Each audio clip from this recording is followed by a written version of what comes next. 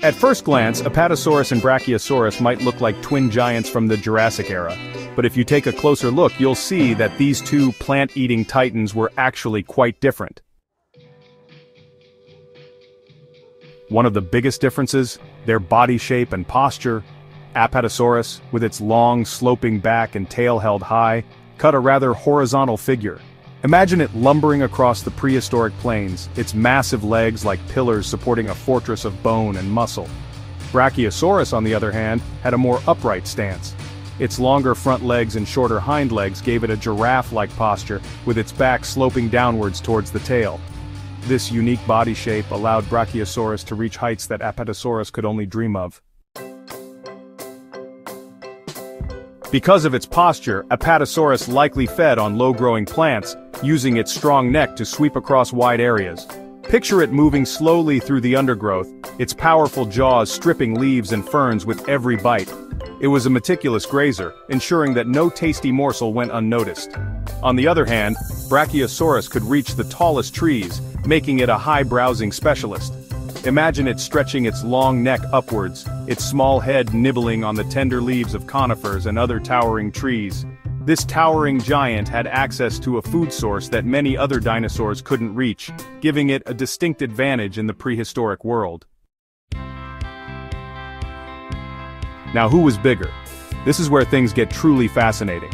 While Brachiosaurus might appear larger due to its towering height, it was Apatosaurus who held the weight advantage. Imagine a creature so massive, so heavy, that the ground would tremble beneath its feet. That was Apatosaurus.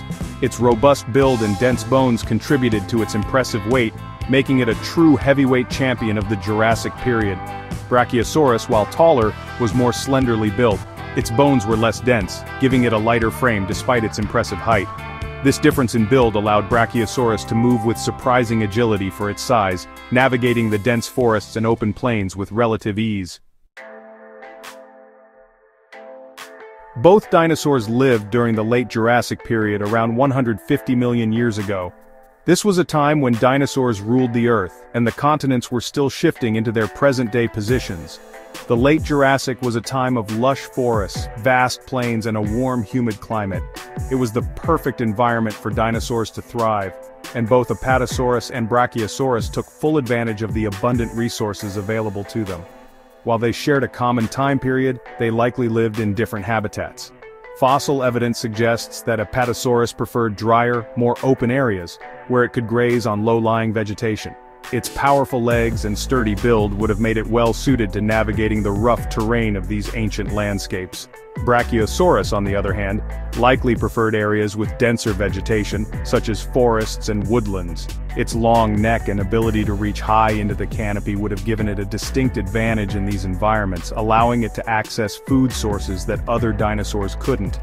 Imagine these magnificent creatures roaming the prehistoric world, each adapted to its own unique ecological niche. Apatosaurus, the low-grazing giant, and Brachiosaurus, the towering browser, both played vital roles in the intricate web of life that existed during the late Jurassic period. So, let's break it down one more time. Apatosaurus had a horizontal neck, Brachiosaurus had a vertical neck. Apatosaurus was a low grazer, Brachiosaurus was a high grazer. Apatosaurus was shorter but heavier, Brachiosaurus was taller. Apatosaurus had equal length legs. Brachiosaurus had longer front legs. Now that you know the differences, which one is your favorite? Let us know in the comments.